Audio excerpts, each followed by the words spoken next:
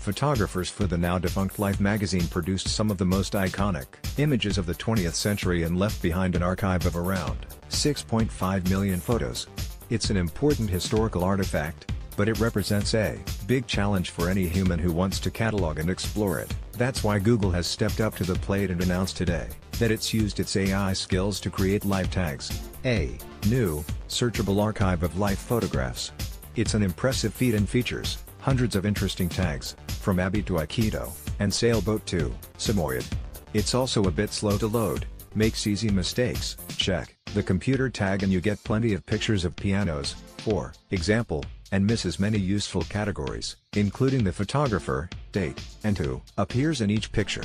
The latter would have required a bit of extra analysis, but Google certainly knows how to do facial recognition.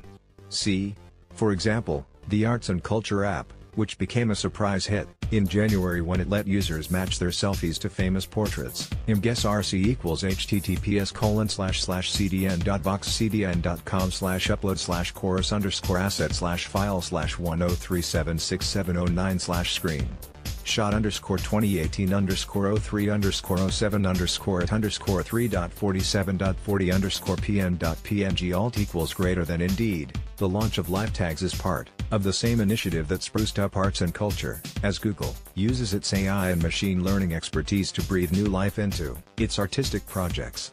Alongside Life tags, the company also unveiled a feature called Art Palette, available on the web or on the Arts and Culture app, which lets you browse paintings, sculptures, and textiles based on the colors and images you upload or snap.